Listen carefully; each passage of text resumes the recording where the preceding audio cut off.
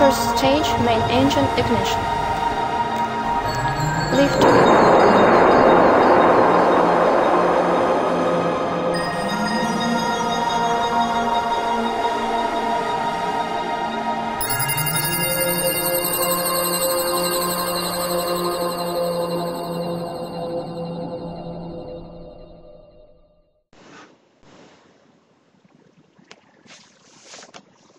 Okay, here's an introductory video just to look at what is remote sensing. It's an introduction to the undergraduate honours option in remote sensing of global change. Now, ultimately in this course we're looking at measuring properties of the Earth. And you'll find that the term remote sensing and Earth observation, sometimes they're used interchangeably, sometimes they're used in different ways. So this little video is just looking at what we mean by remote sensing in the context of this particular course. Now you'll find many different definitions of remote sensing. Here's one from Paul Curran in 1985. Remote sensing is the use of electromagnetic radiation sensors to record images of the environment which can be interpreted to yield useful information. Now I would actually argue this is not a very useful definition of remote sensing, and it's certainly not the one that we want to use for this course. Partly because we're not just looking at images, we're looking at data. So collecting sounding data of the atmosphere, for example, in terms of concentration or temperature of the atmosphere. It's not really imagery. So we're recording data of the environment. I would also scrub a bit at the end here in terms of being able to interpret it for useful information, because clearly we're only interested in sensors that record data that are going to be interpretable and useful. So it kind of is not worthwhile putting in the definition. And the other thing, although we will look very much at the use of electromagnetic radiation, that's certainly the most common. Electromagnetic radiation is not the only way in which we can do remote sensing or Earth observation, because we're going to use, or some of you might look in a bit more detail at things like gravity or magnetism.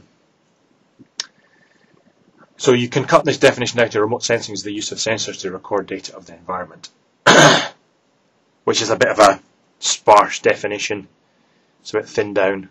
So let's look in a little bit more detail about what we're going to mean by remote sensing in this particular course. Well, my definition is that remote sensing is the science of measuring or inferring the physical properties of an object or medium using a sensor that is at some distance from the object or medium. And generally we mean by some distance from the object or medium. It's not in direct contact with that object or the thing you're trying to measure. You're not putting a thermometer into the atmosphere to measure the temperature, but you're measuring it from some distance.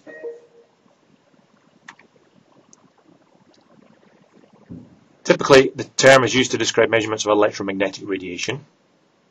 So things like light and microwaves and infrared. And that electromagnetic radiation is either scattered or it's emitted from the Earth's atmosphere or the surface. And we sense it, we make those measurements using instruments on aircraft or satellites, but also other kinds of platforms, which we'll talk about in a minute.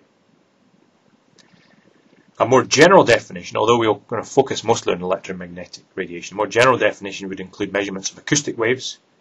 So in terms of sonar through the water bodies, whether that's lakes or the oceans.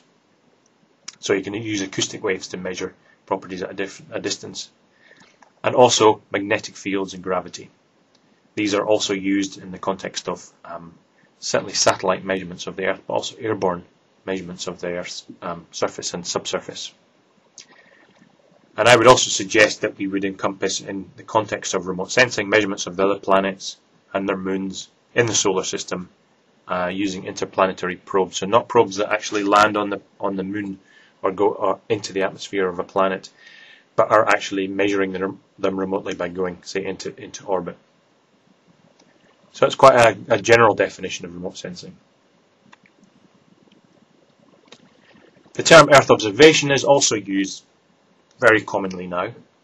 It's in widespread use, but it's normally restricted to describing regional to global scale measurements from satellites. So looking at certainly whole countries or whole regions, whole continents, up to looking at the whole planet. However, more recently, you will come across the group on Earth observations, and we'll come across that in the context of this course later. And they've actually broadened the term. They're actually looking at the collection, processing, modelling and dissemination of data about the Earth system collected through in situ, airborne and space-based observations using satellites, buoys, seismometers and other devices. So in fact they are very broadly defining Earth observation as any kind of observation of the Earth's environment or the Earth system. A quick reminder, the electromagnetic spectrum is something you're going to have to become more and more familiar with. So if you're not familiar with it, study this diagram or go and look at some books that will help you get to grips or remind you of properties of the electromagnetic spectrum. The bit that we're all familiar with, of course, is the visible part of the spectrum, which is what your eyes are sensitive to and what you can see. But we also have into the longer wavelengths the reflected infrared, the thermal infrared, right up to the microwaves. And we will look at all of these wavelengths as means of measuring some kind of property of the Earth, either its atmosphere or the surface. At the shorter wavelengths, we can get into ultraviolet, the X-rays, and gamma rays. And although these are also types of remote sensing in each of these wavelength bands, we're not going to specifically look at them in any great detail. We might consider, or some of you might consider ultraviolet when we're looking at the atmospheric composition. But X-rays and gamma rays, much less so. So that's the spread of the electromagnetic spectrum. And in a separate video, I'll explain a bit more detail about the electromagnetic spectrum and the kinds of properties that you can infer from measuring the electromagnetic spectrum. Okay, fundamentals of a remote sensing system. In general, you're always going to have some kind of source of electromagnetic radiation. It's going to come from somewhere. Sometimes it comes from the object itself. Sometimes it comes from a secondary source such as the sun. Sometimes the radiation is you're actually generating yourself from your own platform to illuminate the surface, much like a flash camera. There's also some interaction with the Earth's surface going on, whether that's emission or reflection or scattering, so that sometimes the object you're looking at is the source of the radiation, and then you have emission. Sometimes the object you're looking at is just reflecting or scattering that radiation, or sometimes it's absorbing it. There's also a bit of there's always going to be interaction with the atmosphere. Even when you're looking at the atmosphere, there's always other atmosphere that's in between you and that bit of atmosphere that you're trying to measure. So that's something that has to be taken into account. And obviously there's a sensor, which is some means of measuring the actual signal that you're interested in. Okay, let's draw a little sketch here just to show you the main setup for a remote sensing system. And down the bottom here we're going to have some kind of target. Okay, we don't need to specify what that is at the moment. It could be just a physical object, it could be some vegetation, it could be the sea, land surface, it could be the atmosphere, it could be a parcel of atmosphere, it could be a cloud in the atmosphere. All the different kinds of things that we might want to measure. Now in the first instance, and when you look at the video or read the material on electromagnetic radiation, you'll find out the relationships to do with the fact that, well, if it's got a physical temperature T, it's actually going to emit some radiation. We don't have to go into the details of that here, but the idea is, first of all, the notion that, well, it could be emitting some radiation. Clearly what we need is then some kind of sensor, which traditionally you sort of draw as a little antenna system. Okay, this could be a satellite, could be a handheld thing, could be something on a tripod. Doesn't really matter at the moment. We're just looking schematically at the setup for remote sensing. And obviously this radiation that's emitted from the object can reach our sensing system, and we'll make a measurement of the radiation that's being emitted. Now of course it's not as simple as that, because even if it is atmosphere that we're looking at, in between the sensor and the object that we're looking at there'll be some atmosphere. So this is just to represent the layer of atmosphere. So in any scenario where we're trying to measure the properties of this object down here, we need to consider not just the radiation that's emitted and the properties of that radiation, but we need to consider what's going to happen to it as it passes through the atmosphere. Okay, let's think of a different scenario. So it's not emitted radiation, but it's radiation that comes from somewhere like the sun, for example. So it's a secondary source of radiation. So we've got our sun up here. And the sun, of course, is a fantastic source of electromagnetic radiation. It leaves the sun, it passes through the atmosphere and reaches our object, which may be another block of the atmosphere. And then it may scatter this radiation, it may absorb it and re-emit it. There's a number of different things that it can do, which we'll look at in a different video in terms of how the radiation might interact with that object. But some of it may be scattered or reflected back through the atmosphere and be picked up by our sensor. Both this case and the case where you've got emission from the object we refer to as passive remote sensing. So it's passively sensing the radiation that is coming from this object, whether it's emitted or whether it's scattered or reflected. There's another kind of remote sensing which is referred to as active remote sensing. What active remote sensing does is actually it generates its own kind of radiation or signal. It's not always radiation because it can be passing through water, so seismic studies or sonar is actually transmitting a sound source. But if we just consider electromagnetic radiation, what we actually have is that in the first instance it's our actual platform that is sending out some radiation. So LiDAR and radar are two specific examples that transmit electromagnetic radiation at the object. It reaches the object and then of course is scattered or reflected back. And we ultimately measure it back at the sensor. So it's radiation that we've created ourselves. A typical analogy for this is if you just use a normal camera to take a picture, you're using passive remote sensing because you're measuring signals from it's just the general ambient light or the solar illumination or illumination from indoor lighting. If you use a flash camera or flash with your camera, you're actually generating your own illumination. And that's the difference between the passive and active sensing. Final scenario is actually measuring the transmitted electromagnetic radiation. So if we move or get rid of this object down the bottom here and instead add in a new object up here somewhere. This is usually going to happen with in the context of the atmosphere, that we may have a source and it may be the sun or it may be a small star, but it will be some other kind of source that's behind it, that the signal actually comes and is transmitted through the object of interest, and we measure the signal that arrives at the instrument behind the object that we're interested in. And this is another form of remote sensing, another scenario whereby instead of looking at the scattering or reflecting properties of an object, we're looking at its transmission. So let's consider different kinds of platforms, simply just to go through to make sure that you have some sense of the diversity in which remote sensing is actually used and actively employed to measure properties of the Earth's environment. Now you can go up the left hand side here. This is just sort of my vertical scale, so going from the ground surface up into outer space, or at least the orbit around the Earth. And we can start simply by saying that, well, remote sensing can kind of include effectively ground-based measurements. So in this case here, on the top of this tripod is a little radiometer that's actually measuring properties of in this case, the snow surface, the snow and ice.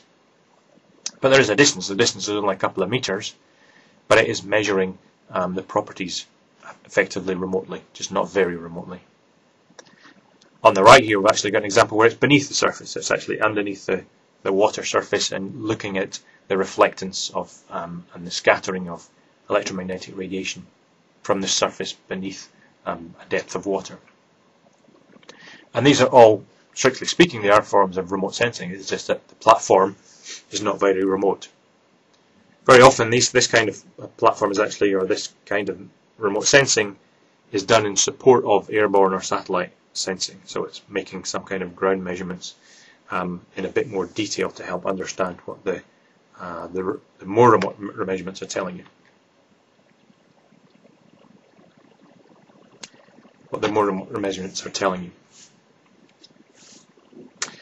We can go a little bit higher. You can put remote sensing instruments on top of cherry pickers, so we're getting up to 10-15 meters or so. Also on the top of cranes. A very common activity, or fairly common activity in terms of looking at forests and remote sensing of forests, is actually to have instruments that get up above the canopy. So it's still very much looking at detailed research into the electromagnetic properties of, say, a forest canopy, but it's still a kind of remote sensing. We can go a bit higher into airborne platforms, and airborne platforms can go from a few hundred meters up to 10 kilometers or more. So some of the larger instruments, this NASA instrument at the top, or NASA aircraft used to carry many different kinds of remote sensing instruments. Smaller aircraft, or even UAVs, unmanned aerial vehicles, or ultralights. The School of Geosciences, of course, has our Eco-Demona, which is a small research aircraft that carries pods with instruments on it. So there's a wide variety of airborne instruments at different scales, heights, that can make measurements both of the surface, but also measuring properties of the atmosphere. Once you get into a few hundred kilometers, you're getting into what's called low Earth orbit. The space shuttle typically is in orbits of about 200 to 300 kilometers. It's not, because there's still a small amount of atmosphere there, it's not very good for long-term instruments to be in orbit, in a low Earth orbit, because the drag effectively slows it down, so it uses a lot of fuel to keep in orbit. But the space shuttle is only typically up for a few weeks at a time.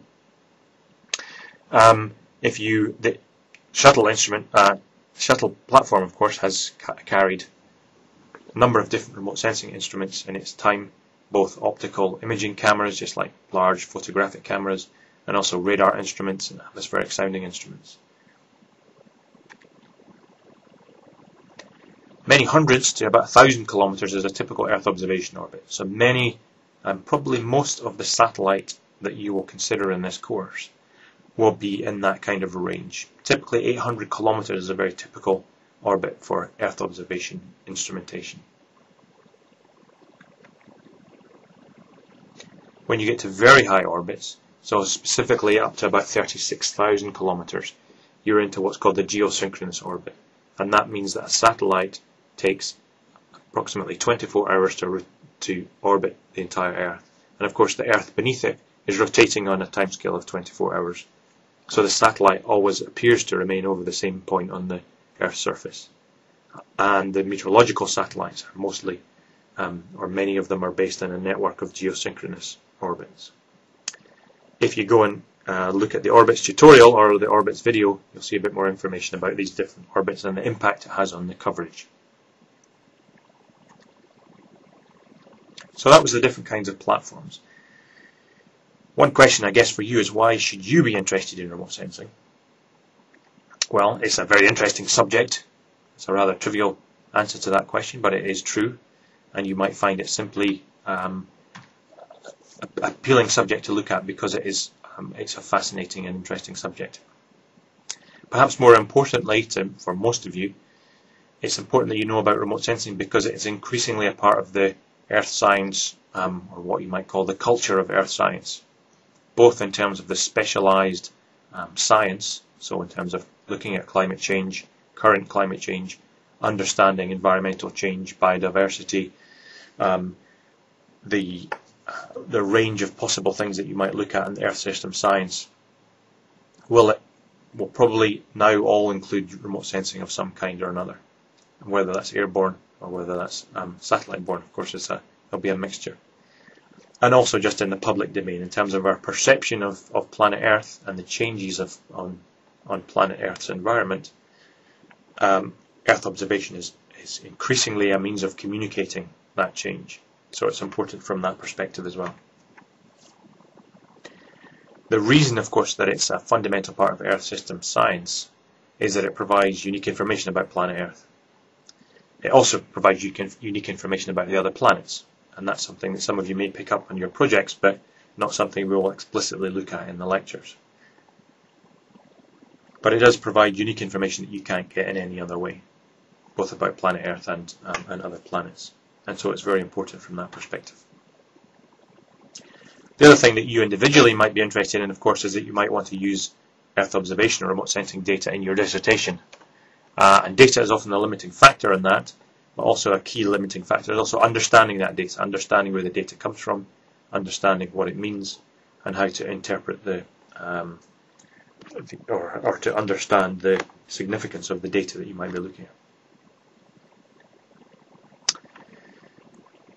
Why use satellite remote sensing? This course is very much focused around satellite remote sensing. So many of the other option courses available in this school look at satellite remote sensing at a slightly more detailed level, but we're going to focus really on regional and global scale monitoring. So of course satellite remote sensing is unique in respect of the fact that it does provide global monitoring. It provides the possibility to measure some properties of the Earth within 24 hours. So the entire global monitoring of, say, ozone in the upper atmosphere or sea surface temperature can be done within a day or two. It's an objective, consistent tool for environmental change, both in temporal and spatial dimensions. And of course what that effectively means is that you're using the same instrument potentially to measure all the properties around the globe and over a long period of time. So you don't have to worry about intercalibration of instruments across the planet, ground-based instruments. And it's objective in the sense that it's not based on an individual group or people that are making those measurements. In theory, the data is collected from the satellite and everybody is then free to analyse and interpret that data. It's also very important because it measures at a variety of scales, so you can measure locally and globally, but over large regions. And it's now providing certainly the largest archive of spatial digital data available. You just have to go to look at Google Earth to see just how much data is starting to be both collected and made available in the public domain. Very importantly is that satellite remote sensing provides measurements that are simply not possible by other means.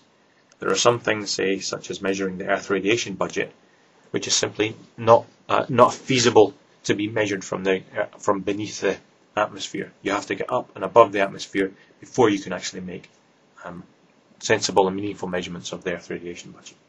And there are other things that we will look at in this course that are measurements that are difficult to make otherwise.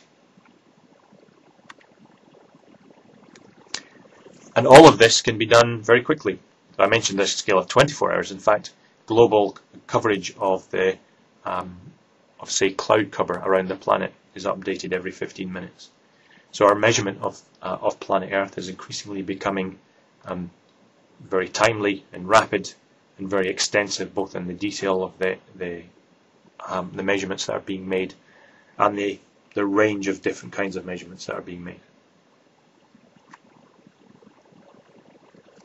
So that was an introduction to what is remote sensing, and to give you some feel for what it is we mean by remote sensing in this course.